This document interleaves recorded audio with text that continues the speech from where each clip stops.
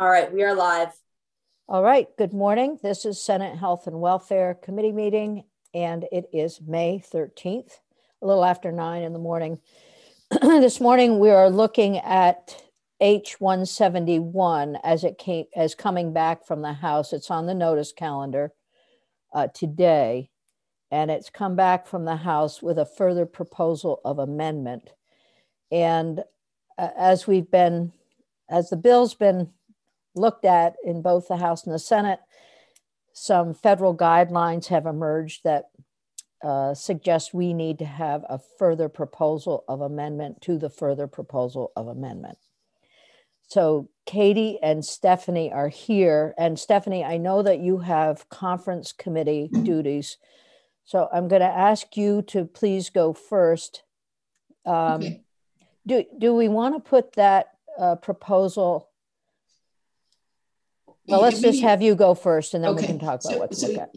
So yesterday we learned that guidance came out on the ARPA stabilization, childcare stabilization grants that make it difficult. When we passed the budget, we were funding the workforce pieces, the tuition and the loan repayment and the $100,000 for the pre-apprenticeship program out of those ARPA stabilization grants. And the guidance that's come out, while those grants are meant to support childcare providers, the way the money has to flow, 90% of it through the centers, through the childcare providers directly, makes it hard to do the workforce money out of that pot of money. And so what the amendment you're going to see from Katie does, in the budget, we're switching the $2.6 million over to the Child Care Development Block Grant. We don't have ARPA guidance on that piece yet, but we know that the normal child care development block grant is something that can be used for the workforce. And so the amendment to H-171 that Katie's going to walk through with you would make that switch over to the child care development block grant. And what that amendment speaks to is, in case we get guidance that says we can't use the ARPA child care development block grant, then we'll use sort of the other the normal child care development block grant, or switch it out to general fund. Either, what we're trying to do is make sure that the workforce pieces get covered no matter what. So that's the goal. And so, okay. It's making clarity around that with replacing one subsection of what's coming back to you. And so right. Yes. It has a counter amendment that's going to happen in the budget with the money switch. Good. Okay. Yeah. So it will be synchronous with whatever happens in the budget. So if anyone has any questions about that at the moment, or I was going to just sort of step away and go back to committee of conference because we're talking about that counterpart piece over there. I think we'll be fine. Okay. Any questions of clarification? Good. Yeah, no, I think we'll be fine. And thank you so much, Sure. Stephanie, for Okay. cluing us in and bringing your information to us. Great. All right. Have fun. Thanks. Bye-bye. Okay. All right. Katie, welcome. Thank you. So I'm glad I got your message yesterday and we're able to move forward on this. We have the whole proposal of amendment from the House that we looked at a little bit. Let's look at that first, and then we'll pull up the one section that Stephanie was talking about. Does that make sense? I think so. I was going to suggest the same thing so you could good. see what we're switching out before we look at the actual language. Yeah, good. That's good. I'm glad we're on the same page with that. Oh, good. So Katie McGlynn, Office of Legislative Counsel. Let me share my screen.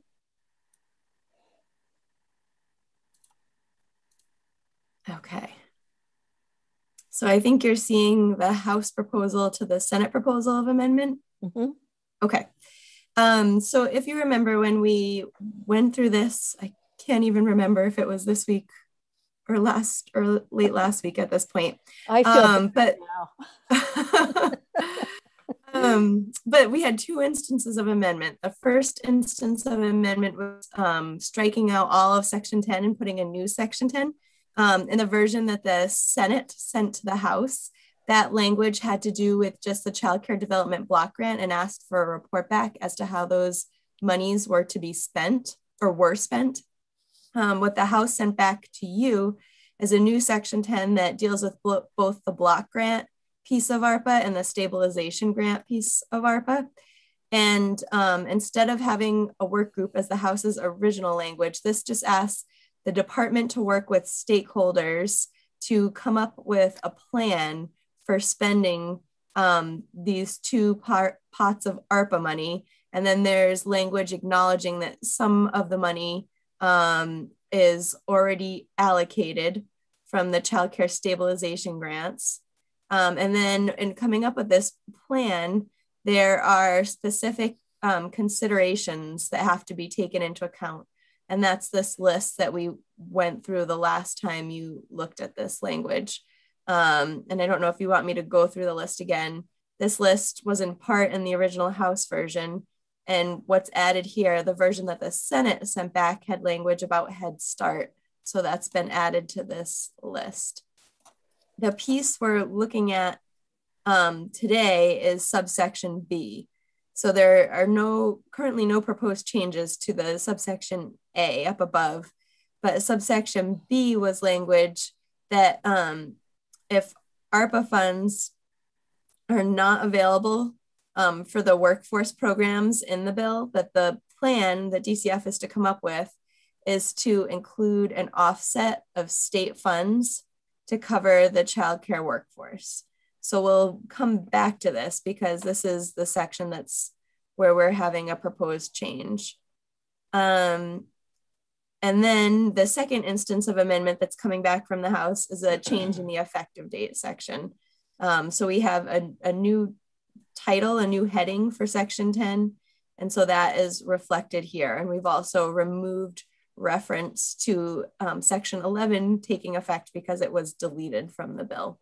So that is the change happening in the effective date section. That will be in the new proposed amendment, or that will stay? This will not change in the new amendment that we're going to look at. Okay, just wanted to clarify that. Yep. All right. So we're only looking at section 10, subsection B in the new amendment. So all right, if it's okay, I'll switch documents. Committee, okay? Speak up if you need to look at that. Okay. Okay. Let me pull up the next document. Okay. So here we have a proposal to concur with the House's proposal to agree with further amendment, with further amendment from the Senate. And the lead-in language is just that we're looking at section 10, and we're striking out subsection B in its entirety and putting in a new subsection B. And so there are really two parts, two changes here. So the previous language said if ARPA funds received by the state under the, if funds received by the state through ARPA. So it doesn't specify which fund.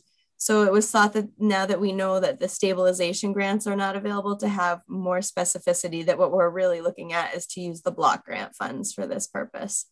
So if the block grant funds received through ARPA are not available to implement the workforce programs in the act, then the plan that DCF is to come up with pursuant to subsection A that hasn't changed in this proposal is to include a proposal for consideration as part of the budget adjustment process to utilize either state funds or alternative federal funds to cover the programs. Okay. So the changes that are kind of happening in this second half, first, instead of just the plan coming up with an alternative for different funding in the instance that ARPA funds can't be used, it's saying that the plan is to include a proposal for consideration during budget adjustment. So that's different.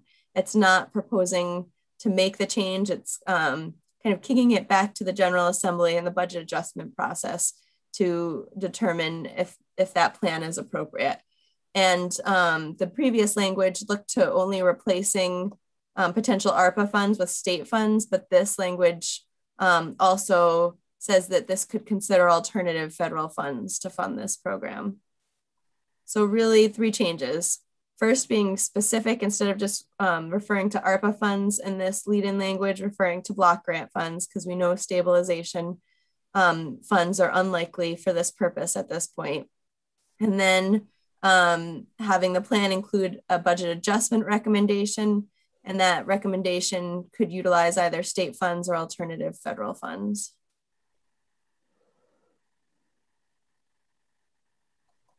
Madam Chair. Go ahead. So thank you, Katie.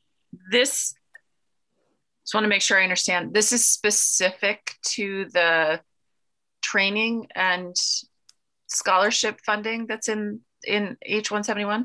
Yeah. So it refers specifically to 3 VSA Chapter 35, Chapter 5. So that's created in H-171. And that's the 3 programs, the Perspective, scholarships, current scholarships for current providers, and then the repayment program.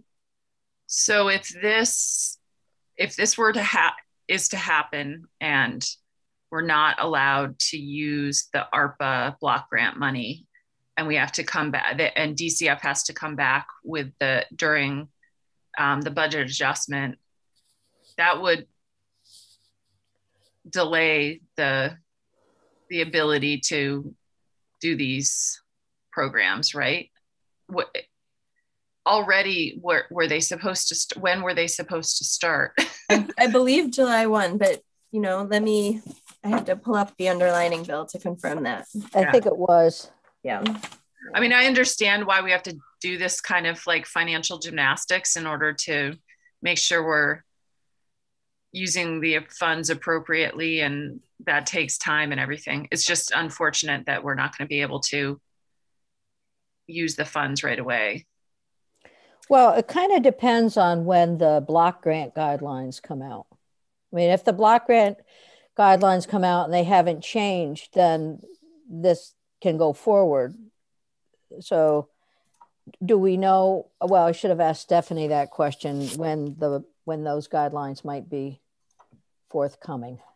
I don't think we know. I don't think we can predict exactly, but I do want to, I'm going to email Stephanie right now your question about, in the instance that the block grant funds are not available, does that just mean that the program is on pause until we have a budget adjustment process? So let me email her while you are discussing. Okay. Because that would be, I mean, by the time we get a budget adjustment passed, it's usually February. So that's a pretty significant chunk of time to wait to figure this out. And like I said, I get it. We're in this weird, complicated money switching world right now, but it also, it's tough. Yeah, I know. Yeah. It's what has to happen to support childcare. You're right. Right. And I think, there probably are providers who've already planned to do this, to get extra education, over the summer or in the fall. And that sort of puts them in a lurch. That's going to make the loan repayment program a big. It's true. Oh, well. Senator Hooker. I was just wondering what the alternative is. I mean, if we don't do this, then we don't have that fallback. Yeah, we need to do it. It's like step 1, we can't use ARPA stabilization. Step 2, let's go for block grant and hope that it doesn't change from its current acceptable uses. And then step 3, which is the least favored of budget adjustment. And then there's also the creativity of our appropriations committee, which would also be helpful. So committee, I guess the question is, while Katie is reaching out to Stephanie to answer that question, I don't think the answer to the question is going to change the fact that we need to move a further proposal of amendment. So any other questions about Bless you. Any other questions about what's going on with this proposal?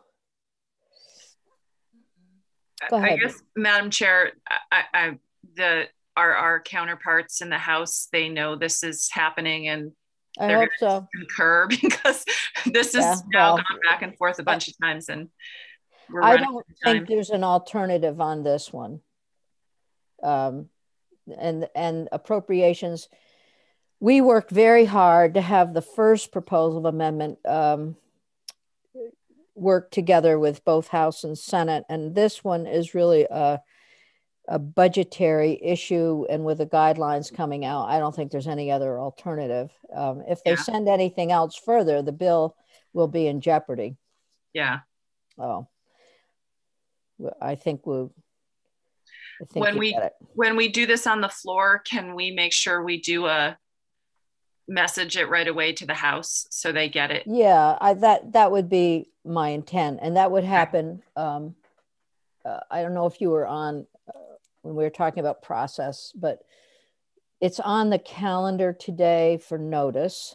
So tomorrow I will present the proposal of amendment, further proposal of amendment, and then we'll ask to have it messaged to the House forthwith right after that proposal, so we can make it happen. Yeah, that would be great. Yeah. Thanks. And if I don't do it, you remind me that I was going to do it. I will. Yeah, okay. I will. I know you will. Ginny, let's do this. We'll do it. Okay. Katie, anything there? I've emailed and I haven't heard. I can turn my video off and try to give her a call. Well, I mean, the answer to the question doesn't change the need for the proposal of amendment, but it would be nice to have it before we finish our meeting today. I would ask the committee if there are no further concerns or questions about the further proposal of amendment, that we have a motion.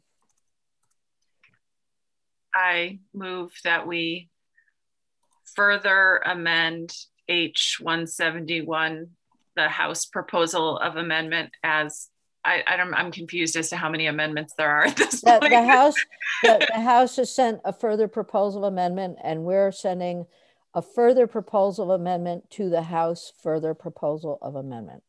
Okay. That's what I was going to say. I moved that. Yeah, sounded just like it. Okay. Oh, good. She's getting email. All right. Discussion committee.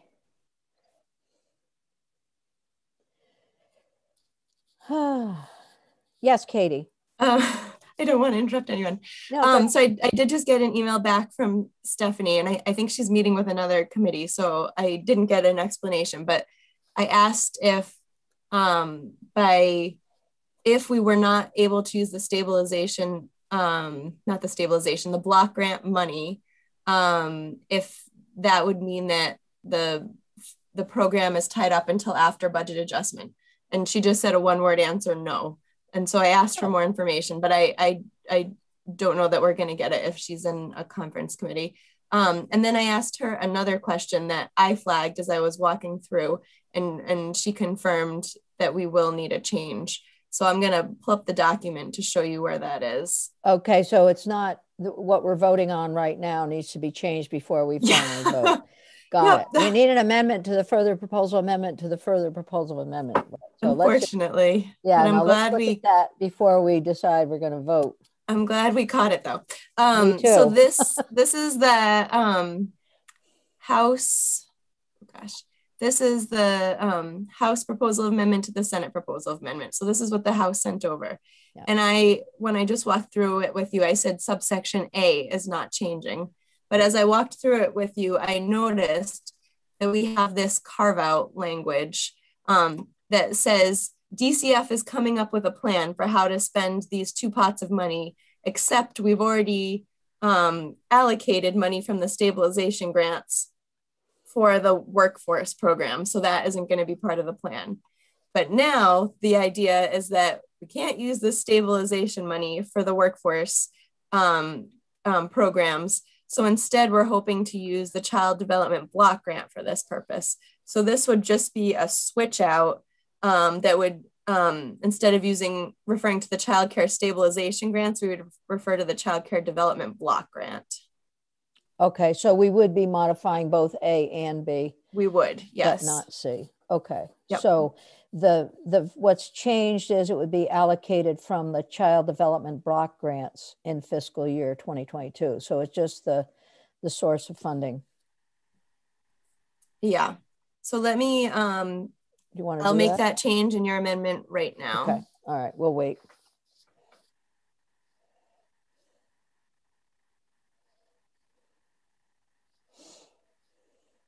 And so, committee, just as a heads up, while Katie's doing that, we are planning on trying to meet on Monday. So we'll have a process conversation about that, or we'll work with Nellie to find an appropriate time for all of us.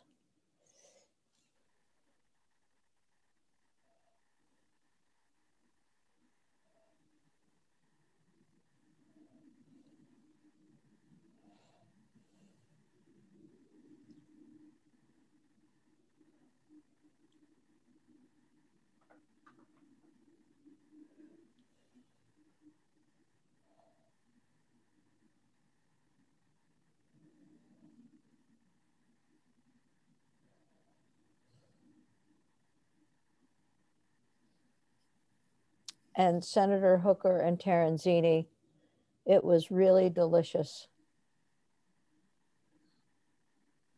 Wait, what? What did I miss? Oh, in education, I had time between the floor and education to make a rhubarb crisp. And we had that for dinner, period, with vanilla yogurt on it. What is this? My daughter made a rhubarb the other day too, and we had it for dessert with ice cream, and then the next morning we had it for breakfast with yogurt. Oh, it's so good. It's so good. And that's the early rhubarb is so perfect. You know, It holds its shape and form. It doesn't just sort of disappear. It's great. And now I have to make rhubarb relish. I don't know if any of you know what that is. Do you make rhubarb relish? Yeah. I make rhubarb chutney. Yeah. Probably the same kind of thing. Yeah. Yeah. Yum. We should post those recipes. Well, this is a recipe that one of my husband's patients gave him, and she gave him a whole booklet of rhubarb recipes from Vermont traditional rhubarb recipes. Oh. And they're amazing. They really are. Katie says she's ready. Good thing. Thanks. All right, Katie. Okay, I'll pull it back up.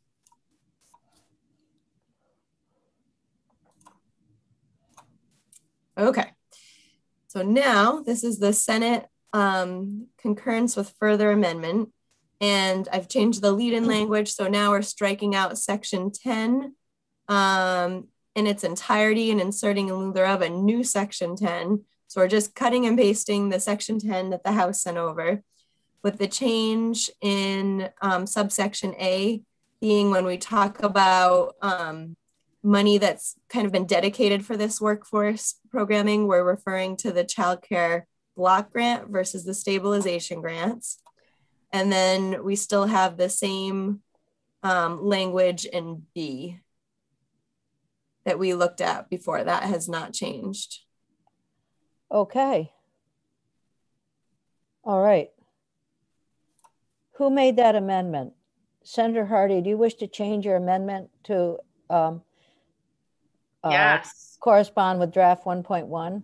I absolutely do. Let's have the amendment to the amendment to the amendment to the amendment. I think that's the right number of amendments. We'll find out. I so move that.